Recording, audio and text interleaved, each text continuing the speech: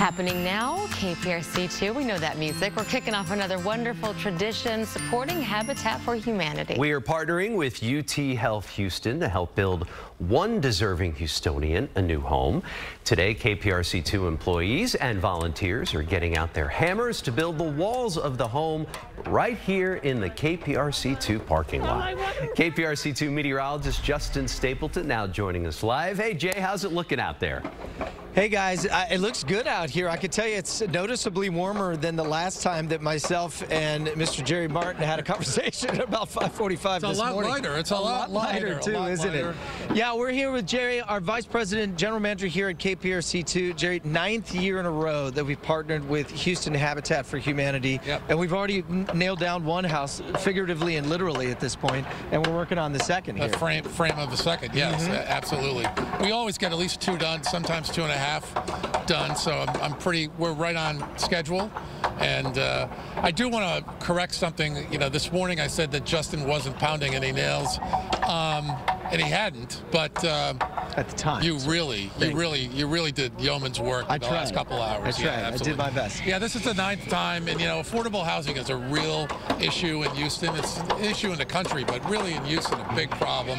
And this is in a small way, a way that we help. You know, we donate money and we donate our time and effort in building this house. We have some great sponsors. We've got UT Physicians as a presenting sponsor. We've got Veritex Bank as a supporting sponsor, and along with Reliant Energy. So really good partners. They'll all be building later on this week.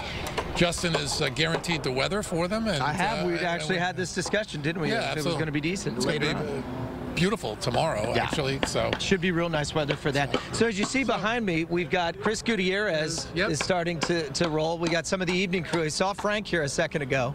Well, I can see that Chris is a rookie because he's not wearing gloves. And if anybody's ever does this, you wear gloves because you end up with a myriad of splinters all over the place. And I was going to say 7 years for me on. I learned that year #1. Yeah, exactly. Me too.